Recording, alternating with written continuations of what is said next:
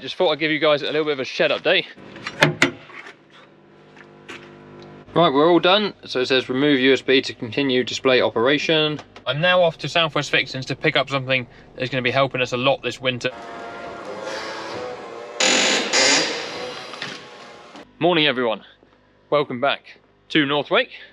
First job on today's list, change the battery in the forager. So we've been having some issues starting this machine, and we wonder whether the battery is just knackered, because it's just flat all the time. Now, it could be that something is shorting out all the time and drawing stuff off it, or the battery itself is just tired, old and knackered. So we've got a replacement. So I'm just looking about changing it here. So you've got the earth there. That's the isolator there, so that's currently isolated, there's no power. Live here, earth there, it's all fairly straightforward. And then just this bracket here, which I need to take off somehow. They are stupidly heavy though, those batteries. I'll show you the size of it. And there is the new battery. It's a hell of a weight. But yeah, new battery there. Find ourselves some spanners. I think we've got everything disconnected. We need to disconnect.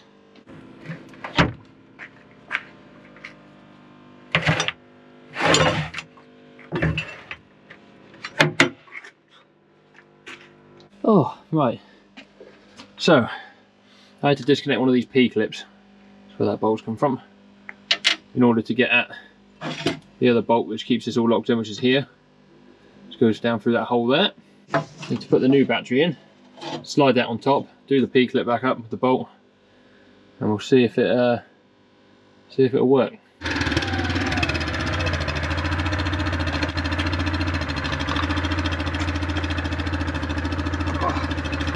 Of course it would start raining now, wouldn't it? Remember, lift with your knees, lift with your knees. 1, 2, 3. Hopefully you can sort of see what's going on here. Basically, that's the live. That's the bracket that holds it in. That's the earth, or the negative. We need to reattach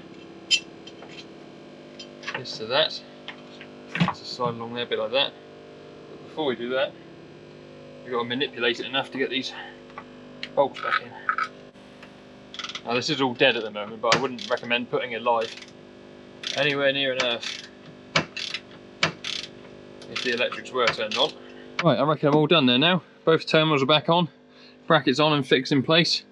So if we turn the isolator off, or on, whichever way you look at it, we should now have some life in the cab. Moment of truth, these displays should light up. Oh! That's what we like to see. The reason I'm in here is because all of the combining we did the other day, the data was saved on this screen. This is the screen we take out and we put in the combine. So it's got all the yield data and everything on it. I need to take it off the screen, put it on a memory stick so we can look at it on the computer. The only reason we've got to do that is because the combine doesn't have JD Link. It needs JD Link to send it from the combine to the cloud, I suppose. So what we'll do is, somewhere in my pocket I have a memory stick. There you are, look. Mason's King memory stick. We'll stick that in the side of the display, take the data, and then we can see it on the computer. Right, so in here somewhere there should be a USB port, which there is. I think we can then, here we are, export data. That's what we want to do. Export profile name, combine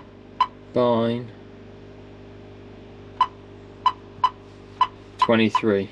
So I imagine that will transfer a lot more than just the combining, but everything else would have already been transferred. So hopefully we'll have our files.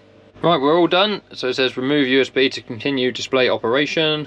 So we'll turn the key off, and that will shut itself down. The afternoon has taken a turn for the better. I'm now off to Southwest Fixins to pick up something that's going to be helping us a lot this winter and this autumn, and for the next couple of years going forward as well. So let's go and pick it up, and you'll see it when I get back. Right, it is actually the next day now, but here it is. So here is our JFC 170 litre milk cart, complete with a mixer on the inside, which is that bit down there. and also a pump and a display, so you know how much stuff you are dispensing. It plugs in, we've got it here. This is the charger that comes with it, so you can obviously use it mobile. You haven't got to have it plugged in all the time. That's the charger that comes with it. Also comes with this lead for when you want to do your mixing. You do need it plugged in to do the mixing, and then we had an adapter to take it to a normal plug in the workshop. So if I just show you a minute, what you would do is you put a certain amount of water in there to start with. You then turn on your mixer using this one here, so you go on. That then starts flying round. You don't ever want to put your hand in there, because that will end badly. You then tip some milk powder in, you weigh it out, whatever you need, tip it in, and then top up with the required amount of water. When it's all mixed, you turn that off. You would come along here and disconnect this plug, because that is your mixer.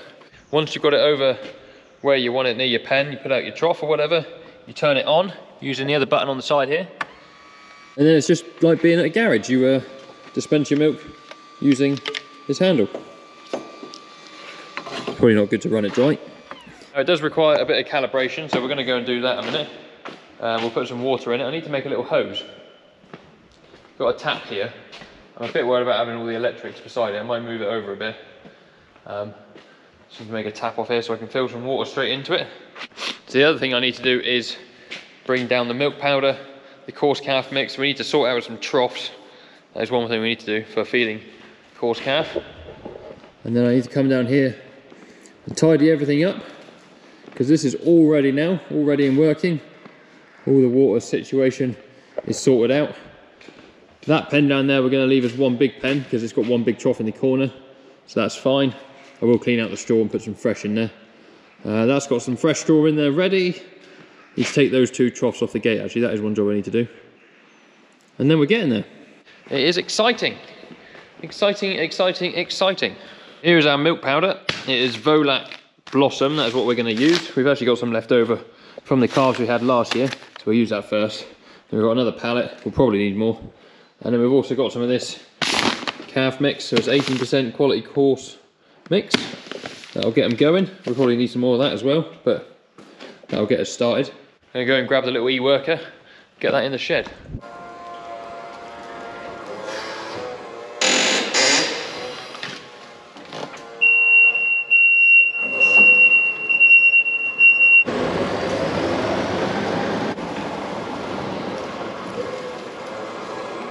Good job that Merlot was here, actually, because the telehandler's on the other farm.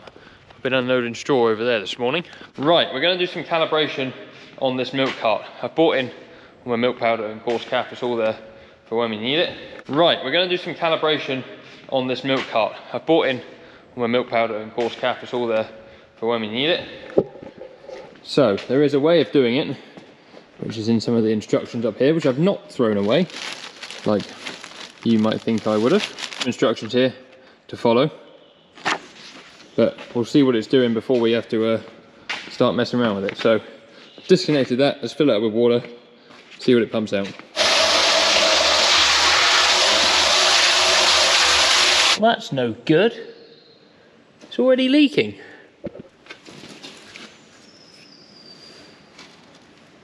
Out there. I'll have to do those bolts up, see if I can stop it. Anyway, whilst we're here, see if the mixing works. So, water in there. Oh, look at that. Mixing. Right, we know what mix is. Now, this is a 3 litre jug.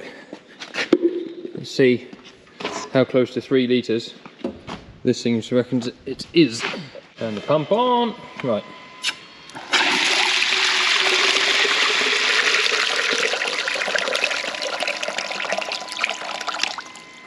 Turn that off. See how close we are. So that isn't. It's about 2 3/4. So it's putting out less than what it thinks at the moment. Right. So I've just calibrated it. It's actually very, very easy using this little page of instructions and some of the buttons on the flow meter there. So I've got 5 litres into a bucket now. that I've marked. You might be able to see the little black mark on the side of the bucket. So that's 5 litres. It was actually thinking it was 5.09, so it was hardly out at all. I've just calibrated it down a tiny little bit, so that's ready to go. What I'm going to try and do now is see if I can stop this thing leaking. So go get some tools. Eventually found the problem with the help of Gus. From undoing the motor here that runs the mixer, I exposed this O-ring. Now if I very carefully use my pocket knife, down here the O-ring was pinched between this bit of metal and this bit of metal, and he wasn't seated right where he should have been in that groove like he is there now. So I'm hoping it was the fact that he was pinched funny, out of place, was making it leak. But I sort of want to take this one off now and just make sure I can see the O-ring all the way around. I don't really trust it now to be in the right place. He's got to sit on that groove, which he wasn't doing. He was pinched in here, so we'll see. You've got to be able to put this pump on square, because otherwise he's going to pinch down there now when I do it up, which is a bit difficult when he's on his side not upright. But we'll see. I'm going to continue taking this one off. Problem is now the nut and bolt are both spinning together, which isn't very helpful. Right, I am pleased to announce I've finally done it. So the O-ring that sits on the bottom of that pump, or that motor, the mixer, was pinched on every corner where the bolts go in. So it's just been over tightened. So what I ended up doing was pulling the whole thing off, or taking all the weight off the O-ring, pulling the O-ring off, putting it back on the seam that it's supposed to sit on, and then just bolting it up just so it's touching on both the pump side and also the skin of the feeder. And we're there. As you can see, there was water in there all the way around it, so if it was going to be leaking, it would be leaking now.